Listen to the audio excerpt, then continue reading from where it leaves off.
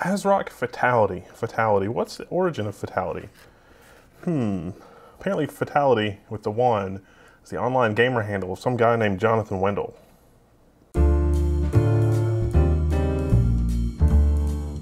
Anyway, we're going to take a look at the AB350 Gaming K4 from ASRock. Now this is a B350 motherboard for AMD Ryzen. It also supports the AMD A-series APUs, which may or may not possibly be called Athlon at some point in the future, but I have no official knowledge of that, so I don't know.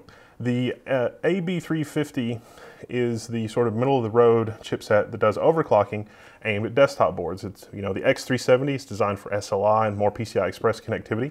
The AB350 is sort of more the everyman version of the chipset. So it's got a little bit less connectivity, a little bit less features for Ryzen, but this is ASRock's implementation of that chipset. Now there is something that sets this board apart from some of the other 350 boards that I've taken a look at.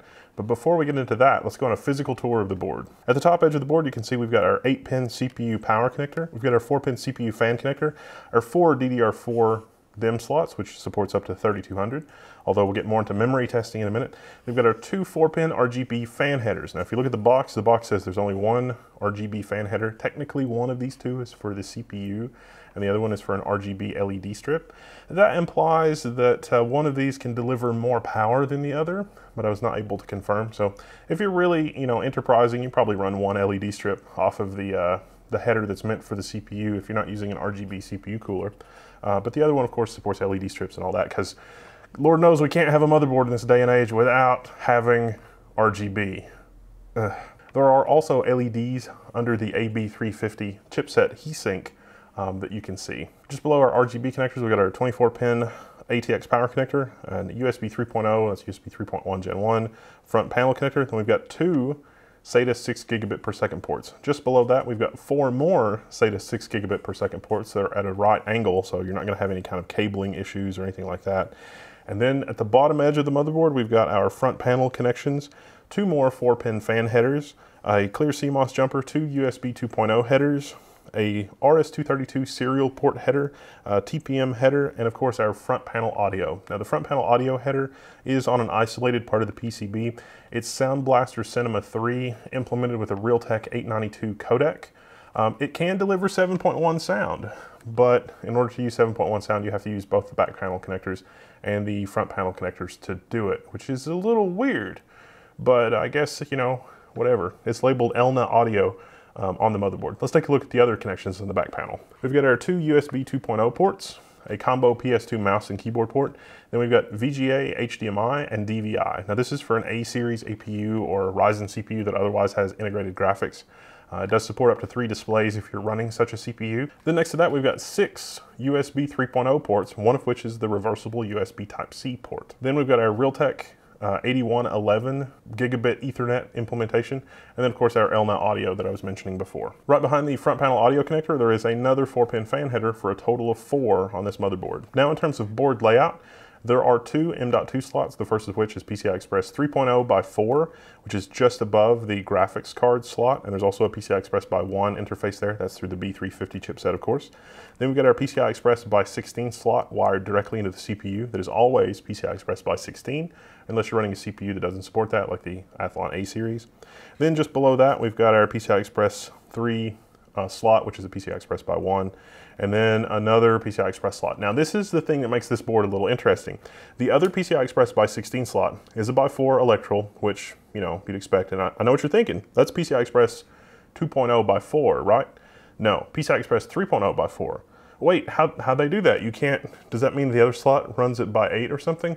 No, the main slot always runs at PCI Express by 16 when you're using, let's say a Ryzen 7 1700. Keep in mind that the Ryzen 7 1700, you've got actually 24 PCI Express lanes total bandwidth. One set of by 4 lanes goes to the B350 chipset, and then from there out to wherever. One PCI Express by 4 3.0 connection goes to your NVMe, which ASRock has elected to also wire into a PCI Express slot. So if you're not using NVMe, you can use those PCI Express lanes with a peripheral, like a capture card, Ethernet card, PCI Express, NVMe, whatever you might happen to run. This is actually pretty cool because, I've got like the older Intel 750 NVMe, and those things are just like over the moon awesome. And it's hard to use that on Ryzen because most of the time you would have to use that kind of an NVMe, a PCI Express NVMe, actually through the chipset, either the X370 chipset or the B350 chipset. With this, I don't have to do that. I can totally run it that way. It doesn't have to be NVMe though. You could also run 10 gig Ethernet, another graphics adapter, whatever. If you are going to run multiple graphics adapters though, you should know in the UEFI, there is no way to specify which graphics adapter gets initialized first. It's always going to be this slot, the main slot, then the x4, and then whatever's hanging off the B350 chipset. Finally, on the bottom half of the board, you've got two more PCI Express x1 slots and another M.2 that's PCI Express 2.0 x4 through the B350 chipset. Now, I just so happen to have this ancient NVIDIA NVS 300 PCI Express x1 graphics adapter. And so I thought, gosh, this would be awesome. I could have a high-speed RAID controller, 10 gig Ethernet, and a PCI Express x1 adapter with a Ryzen 1700 for like a super powerful home server running ZFS, tons of hard drives, whatever. I was defeated for one reason only. This motherboard doesn't support ECC memory. I installed Kingston DDR4 2400, the same stuff that we used on our X370 boards. It did not work on this motherboard. I'm hoping that there's going to be a UEFI update to fix that, but alas. So the next thing you should be thinking is, wait, what about IOMMu? You always go over IOMMu stuff, you crazy person. What about IOMMu? This board actually is the best situation with IOMMu on a board that I've encountered so far. And the reason is because of the NVMe slot. So the NVMe is in IOMMu group 0, and the X16 slot is in IOMMu group 2. So if you put a graphics card in the PCI Express 3.0 x4, which is not an entirely unreasonable amount of bandwidth for a video card, you can use it in Linux, and IOMMu works, and you can totally use it without an ACS patch. The only catch, the only gotcha in this configuration where you're running a graphics card for your virtual machine in the X16 slot and another graphics card in the X4 from the, the NVMe PCI Express 3.0 x4, is that the UEFI doesn't let you initialize the PCI Express x4 graphics card first. If the primary graphics card that you're using supports being re-initialized by the operating system later, then you will be fine. I've got an Asus Strix Fury, doesn't really work with re-initialization after the fact. However, if you've got an NVIDIA 960, 970, 980, 1080, 1070, 1060, most of those work fine for re-initialization. But NVIDIA has taken the hostile move of, in their drivers, if the drivers detect that they're running under a virtual machine, they just exit. So in your virtual machine, you have to say, hey, lie to the guest operating system and say that we're not running in a virtual machine. And then the NVIDIA drivers work completely fine. So if you're willing to do that, you can totally use an NVIDIA graphics card and do that and be completely fine. Now, if you're gonna mix Radeon cards, like you're gonna have like an older Radeon card and like an RX 460, 470, 480, 500 series, whatever, you totally can do that and it's fine. And because there is true hardware isolation, you should not run into any problems as long as your RX series graphics cards support being re-initialized. So how do we know? Well, we're gonna have to build a list, and that list is probably gonna be in the Level 1 Techs forums. So if you pick up this motherboard to do IOMMu, and you've got a graphics card combination that works, definitely come post in the forums, because you can do it without the ACS patch on this motherboard, because that PCI Express x4 interface that's normally shared with the NVMe is in group 0. Now group 0, everything is in group 0. The IOMMu layout on this motherboard is basically the same as every other Ryzen board we've looked at, including X370. The only difference here is that ASRock has wired in the NVMe lanes into a slot instead of, into an NVMe. Well, it's shared. You can use either one. You can put an NVMe in here or a PCI Express device. And because they've done that, we've got another option that isn't quite as terrible as having a graphics card at PCI Express 2.0 through the B350 chipset.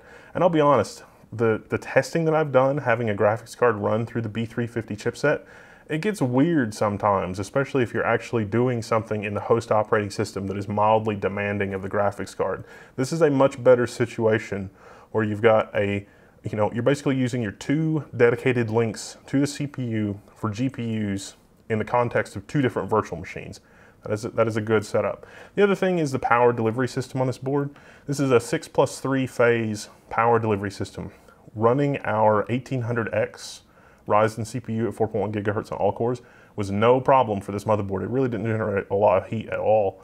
And actually, it's really surprising because the heat sinks on this are pretty modest. They're just little pieces of aluminum held in place with springs. So yeah, it did get kind of toasty at 4.1 gigahertz. That's 1.41 volts. But you know, as long as you've got some airflow around the CPU socket, you should be okay. Other than that, in our preliminary testing, this AB350 motherboard seems to be pretty solid. I'm pretty impressed with it. I would love to see error correction support in the UEFI, but there is P-state overclocking, there is SRIOV, there is IOMMu support. So the UEFI is one of the more full-featured UEFIs that I've seen, especially on a B350 chipset. But for now, we've got more IOMMu testing to do. This should be interesting. I'm Wendell, I'm signing out, and I'll see you in the forums. Come help me build a list of graphics cards that work. See ya.